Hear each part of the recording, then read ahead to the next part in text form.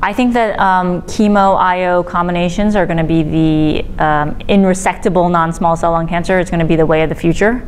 It's a great way to get patients kind of the most advanced treatment we have up front while they're still able to tolerate it.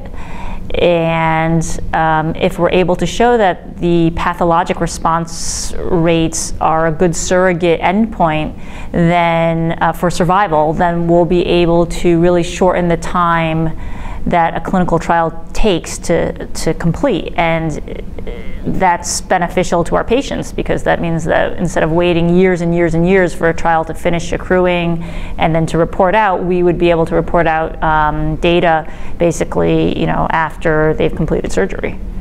So I think this is the way of the future. I'm very hopeful that patients in the future will have access to this kind of treatment.